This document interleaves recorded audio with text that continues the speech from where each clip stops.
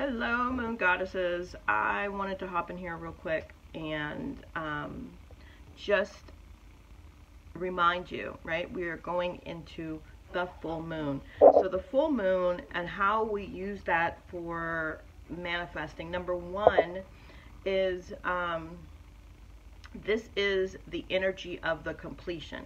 So anything that you've been working on, anything that you have been trying to manifest, ideally you would start to see it come into fruition during this full moon cycle.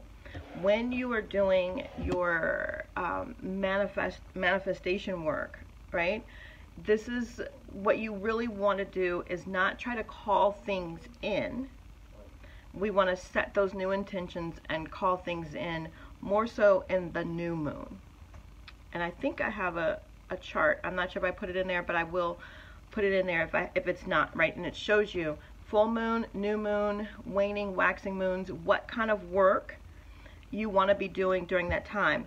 So the way that you use the full moon to really help with your manifestations you've just set in the new moon is to use the full moon to remove the blocks, to get rid of the stuff that is holding you back, that is keeping you stagnant, that may not actually allow for your intention to manifest. Because as the full moon goes away, you want that energy, you want to use that energy to take away all of the things that are not serving you and that are keeping you from your ultimate goal or manifestation. So our hey Michelle, so our goal when manifesting, if you have the full moon oil, right, that is really good to use during the full moon because it's designed to help carry things away, to release, to help you let go of things, right? And so I want you to make sure that you're using it because it's coming in in the full moon kit, the oil. I want you to make sure that you're setting your intention to match that, right? So when you put the oil on, whatever you're putting it on, like, and I'll go into some ways to use it, but your intention is you are getting rid of anything stopping you from your manifestations.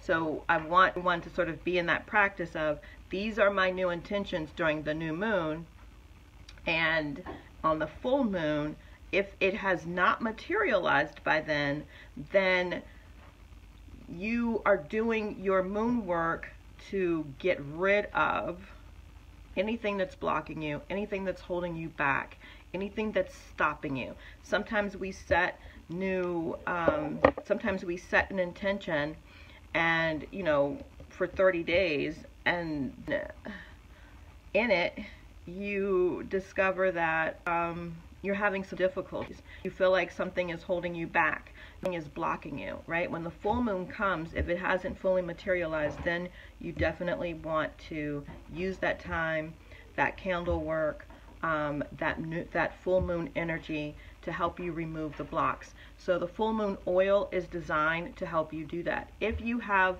serious blockages, like you're dealing with people who are energy vampires, if you are dealing with addiction, if you are dealing with that type of energy, you may need something that is more potent, right, to deal with external energies. Our full moon oil is to help you remove your own personal blocks. And so if you need something that is a little bit stronger than our full moon oil, then I recommend that you try, this is the banishing oil. If you're doing some heavy duty work, for the most part, if you've gotten a full moon kit, that full moon oil is going to help you banish your own issues. Like I said, addiction, maybe laziness, maybe lack of consistency, those types of things. So it can help, but I just wanted to remind you guys to stay in that energy. So some of the ways, and this is the banishing oil that I have in my hand, it's not the full moon oil, But some of the ways that you can use this, if you, wherever it is that you light your candles and you do your journaling and you keep things that are sacred to you, it's considered an altar, right? And so I do that. We all should have a space where it's not going to be disturbed by cats and dogs and kids and husbands. So clean your altar with your banishing oil or your full moon oil, right? By just putting a few drops. All my oils are made with essential oils. And so you're not going to have with usually like a base of like jojoba or almond oil or grapeseed oil, something like that. So it's not going to damage your furniture. But you want to wipe everything down. Here, darling, it's going to fall. You want to wipe everything down, right? You can use it to anoint your candle.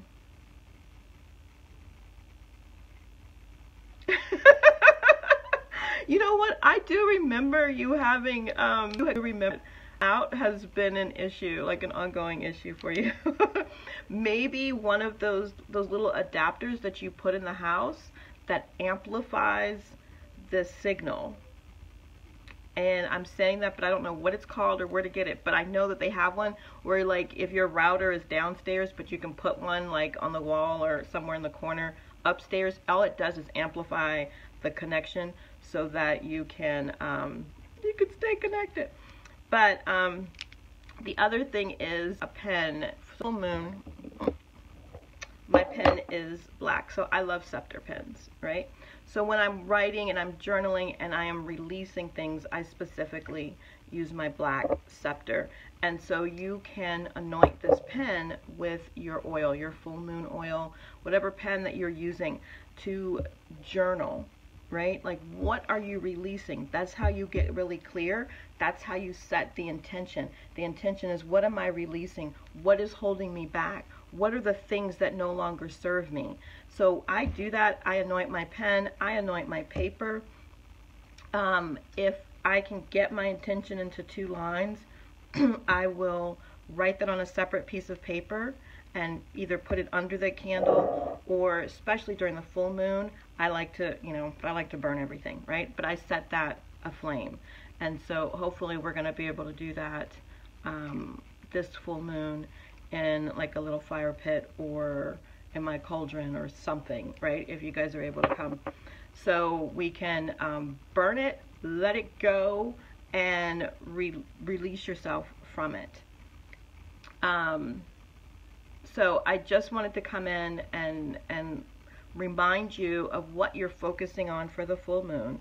If you don't have the new moon oil, or you are having a hell of a time getting rid of some things, or you have serious blocks, then I want you to, I call it the Bitch Be Gone Black Banishing Oil, right?